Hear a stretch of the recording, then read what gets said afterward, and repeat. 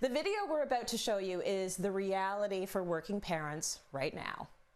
This mom from South Carolina recorded 2 hours of working from home with kids. You can see in this time lapse how many times she was interrupted. They want snacks.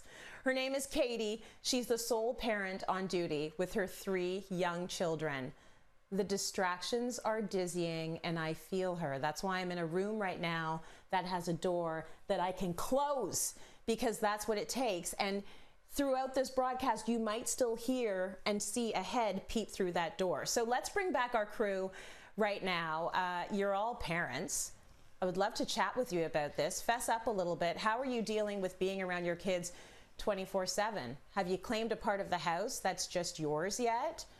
I'm going to start with me. I think the boy is doing just fine. He can play Fortnite all day and maybe throw in some school for fun.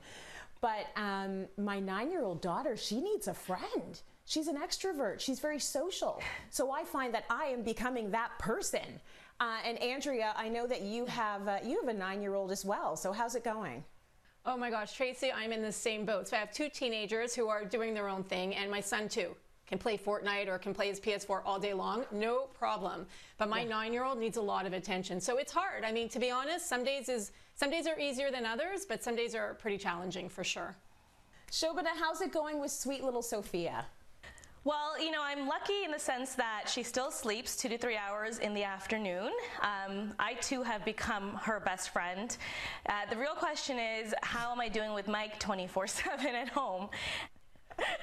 We have just really adopted a new routine in which we take shifts with Sophia, being her best friend. We've taken over a bedroom each for work because obviously my studio is the new food bunker storage area. So we're just really working with our efficiencies. He's a great cook, so obviously he's gonna cook.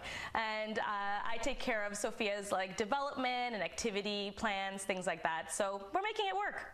So good. I love that plan. Sophia is such a cutie. And then Janice, you're part of the party of 5. So I mean, it's an all-day, 24-hour club up in your house. Your kids are amazing though. So I'm just wondering, how's it going in terms of balancing it all?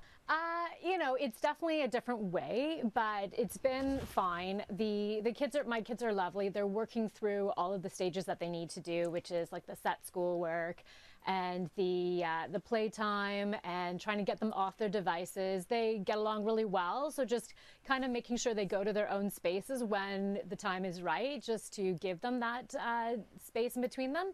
And then as far as connecting with them, I take a dog walk once a day or 3 times a day.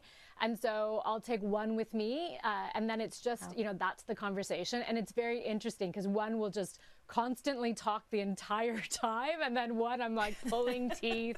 So, and then the third walk, I make 2 people go out and do the walk. So I don't know, we're just rolling with it and trying to keep it going and keep it happy as much as we can.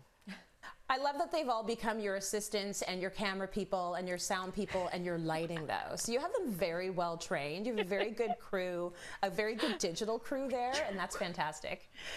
Randy, it's you and your fantastic hairstylist, Catherine, and Cash. How's it going? You know what, we're so blessed because Cashman, he is just so easy. You know, the screen time is definitely on the rise. He started Fortnite, so that's a good thing. He's enjoying that.